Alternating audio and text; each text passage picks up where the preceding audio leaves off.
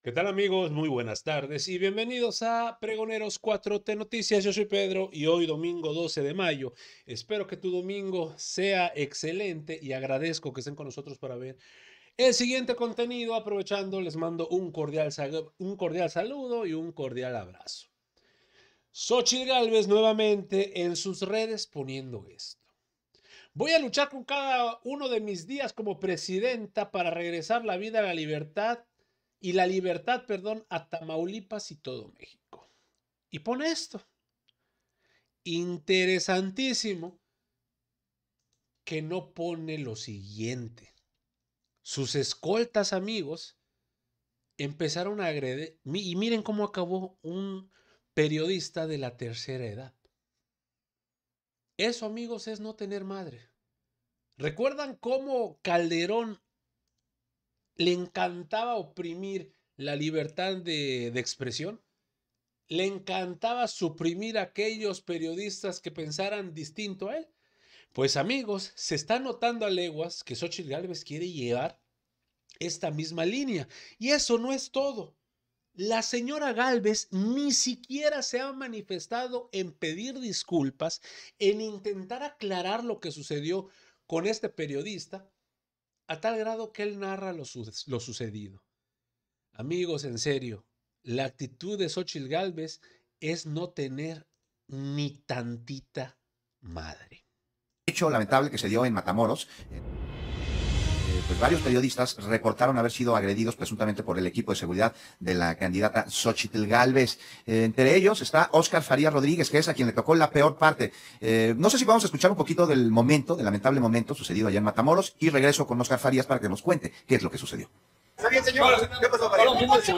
¿Qué pasó? ¿Quién le pasó? ¿Está bien, señor? ¿Quién le pasó? ¿Quiere la ambulancia? ¿Está bien? No, seguro, no quiero ambulancia. Lo que quiero es que termine la fecha. Óscar Farías Rodríguez, periodista en Tamaulipas, te agradezco muchísimo que nos acompañes esta tarde. Pues lamentamos muchísimo lo sucedido, esta agresión a tu persona, pero con ello también al ejercicio del periodismo y con ello también a la sociedad. ¿Cómo estás, Óscar? ¿Cómo te encuentras? Muy bien, mi estimado, muy bien. Aquí recordando, ahora que ustedes me hacen relatar algo de lo sucedido, pues recordando lo que sucedió ayer, que de verdad, como dices, es lamentable que esté pasando eso en una campaña como la de la candidata Xochitl Gálvez. Óscar Farías, ¿cómo se dieron los hechos? ¿Estaban cubriendo ustedes la campaña de la ingeniera Xochitl Gálvez? ¿Y cómo es que llegan estos lamentables momentos en donde además tú terminaste en el piso? Sí, sí, pues me tocó a mí estar, bueno, regularmente yo en las campañas soy compañero de hace 45 años, así es de que, y de labor periodística y fotográfica desde 1970. Tengo 53 años ya entre la gente de los medios, amigos, compañeros de muchas partes del país me conocen. Y pues esa es mi área, es mi dedicación. ¿Cuántas campañas has cubierto, Óscar, en tanto tiempo? Bueno, he cubierto senadores, diputados locales, diputados federales, gobernadores y un presidente de la República que completa, bueno, no completa la campaña, pero sí 7 de las 8 etapas, 4 las cubrí, que fue la campaña de Salinas de Gortari, comenzando, esa es la presidencial, había cubierto otras locales aquí en Tamaulipas. Además, pero en la de Tamaulipas. Gortari salimos de Buenavista y rumbo en el regiomontano, directamente a Monterrey, y ahí por lo que siguió, la primera etapa fue de Tamaulipas, Nuevo León y Tamaulipas, terminó en Tampico, que fue donde me tocó ver un asunto bastante fuerte que nunca he relatado, pero fue cuando la quina raptó a Salinas a su casa y sucedieron varias cosas que luego tuvieron repercusiones, pero eso es otra historia, como dicen. Vaya que tuvieron repercusiones, entre ellas que a la quina se lo llevaron a la cárcel. Oye, Óscar Farías, de tanto tiempo cubriendo campañas, cubiendo las noticias, dando a conocer los sucesos en Tamaulipas, ¿te había tocado un evento así cubriendo alguna campaña? Me ha tocado ver muchos, pero también la verdad me había tocado a mí ver muchos, porque son muchos eventos que he cubierto yo en varias partes del país. 17 estados anduve con la campaña de Salinas de Gortari. 17 estados. Y aquí he cubierto muchísimos eventos de esos tipo. Cuando es época de campañas. Cuando no, pues me tocan las giras de gobernantes en los estados. Pero no me había tocado a mí una de esas. Es más, en los 45 años que tengo de cubrir campaña, solamente una vez me caí por sobreesfuerzo de correr, porque llegué directo con maletas y fui directamente al evento y llevaba un maletín muy pesado y sucumbí. Pero yo nunca me he caído, he visto muchos que caen, reporteros muy ágiles y todo, a mí nunca. Y he andado en muchas, no me había tocado. Y ahora no me tocó caer, me tocó que otro tipo de ahora sí que, ¿qué te puedo decir? Si te puedo decir agresión, pero... Te tiraron al suelo. Oye, entonces te tiraron al suelo y presuntamente son integrantes del equipo de la candidata Xochitl Gálvez, también elementos de seguridad. Se ve por ahí alguien de azul en los videos que están en redes sociales, están en todas partes. Ayer los transmitimos en Telefórmula a las 10 de la noche, en donde te tiran al suelo. Se ve una persona de azul, parece ser Alonso Cedeño. Él opera redes y asesora a la candidata Xochitl Gálvez. ¿Tú nos podrías confirmar que en efecto se tratase de él? No fue él la persona, fue otra persona. Mira, te platico así rapidito cómo estuvo la cuestión. Estamos esperando la comitiva. Llega la caravana de Suburban y eso, se baja de su Suburban, o de la camioneta donde venía Xochitl, se para en el estribo, comienza a hablarle a la gente,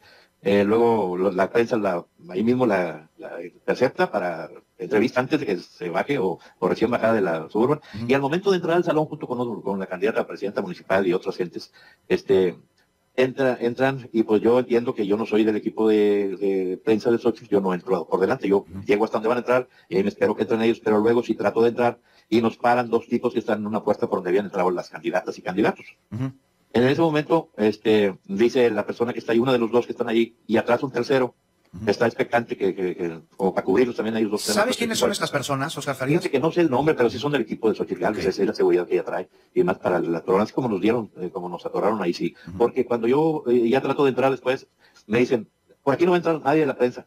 Y bueno, pues, pero como tengo muchos kilómetros corridos en las campañas, yo sabía que si alguien de la prensa sí iba a entrar por ahí, y ahí me quedé. Correcto, si no va a entrar nadie, bueno, pues aquí me espero para ver el movimiento. Pero luego vienen dos y entran, y luego entra otro más, y le digo, no, que no va a entrar nadie de la prensa, y se queda callada la persona. En esos dos que están, uno y otro atrás de ese compañero, tratan de entrar, y yo también, y las personas hacen fuerza para detenernos, pero luego se viene la bola de pura raza de prensa que estaba atrás de nosotros, y nos empujan. Entonces, yo en lugar de hacer resistencia, si lo que quería entrar, aproveché ese empuje y entro, pero los otros dos que estaban a mi derecha, que también querían entrar, los atoraron. Sin embargo, yo logro escabullirme por la experiencia que tengo ya como, meto un pie, me agacho un poquito y me les logro escabullir mientras ellos están deteniendo a los demás.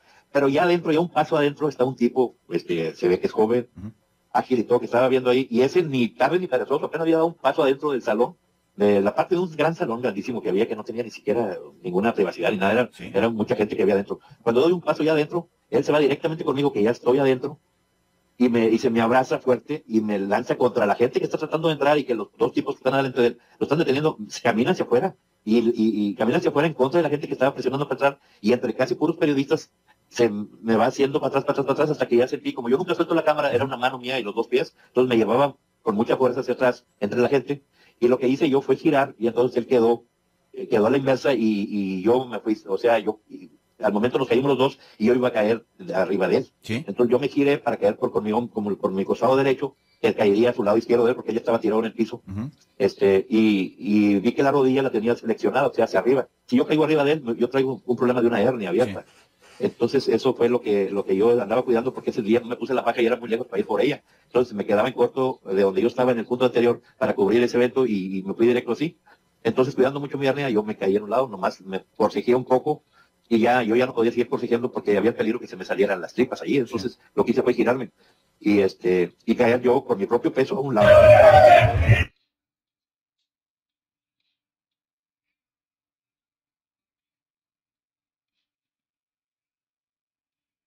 De una bola de billar. ¿Te han ofrecido disculpas del equipo de la candidata Xochitl Gálvez? Inmediatamente, como a los 3-4 minutos, salió una persona que le pregunté yo así con voz alta, porque me hacía preguntas, no me hacía preguntas, me ofrecía que qué pedía, que qué quería, que qué se me ofrecía, que me viniera la ambulancia, que si me llevaban a un hospital, que lo que necesitara. Y le dije que ella quién era, ¿y usted quién es? Identifíquese. Dijo, yo vengo con Xochitl Gálvez, o sea que sí era de su equipo. Porque las gentes que estaban ahí le hacían caso, era una muchacha jovencita que... ¿Alguien más? Oscar Farías, ¿la candidata no te ha hablado? ¿No te ha dicho nada? No cree, no, la candidata no. La que nos lo, porque pues la conocemos todos, es la candidata local aquí, que todos la apreciamos mucho, la candidata a presidenta municipal, una excelente persona, pero pues lamentable, Oscar Farías Rodríguez, que bueno que no pasó a más, esperemos que te recuperes pronto, y no vas a presentar, me han dicho, ningún tipo de denuncia o de querella contra esta situación, ¿verdad? Nada, porque pues estamos, el tipo ese cree que cumplió con su chamba y no, se sobrepasó, porque no es así, echándole mentiras a la prensa, yéndonos como tontos, y a todos nos tenía fuera a la raya y no dejaban entrar a la gente. Yo no sé por qué no dejan entrar a la gente, pues uno también se pregunta lo mismo, ¿no? En fin.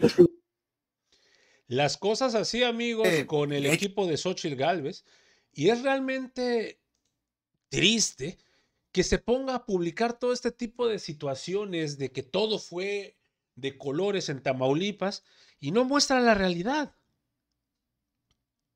¿Por qué no habla de esto? tiene que venir el propio periodista que sufrió pues ese tipo de agresión de la mano de los guaruras del equipo de Xochitl Gálvez, y que no se tome la delicadeza de salir y aunque sea una conferencia para preguntar o decir que va a amonestar o va a deslindarse de las personas que hicieron esto, completamente callada. Pero amigos, esto pasa y obviamente se va mostrando cómo es Xochitl Gálvez con la prensa. Ya sabemos qué tipo de prensa es la que Xochitl Gálvez quiere. La que no pregunta, la que no cuestiona y la que todo tiene respuestas por apuntador. Amigos, hasta aquí la información al momento. Espero que haya sido de tu agrado. Si te gusta este contenido y te gustan estos videos, apóyanos suscribiéndote y regalándonos ese poderosísimo like. Yo soy Pedro para Pregoneros 4T Noticias y te agradezco el tiempo que me regalaste para ver el video. Y nos estamos viendo en una nueva transmisión. Y recuerden, amigos, seguimos evolucionando junto a la 4T. Que sigas teniendo un excelente día.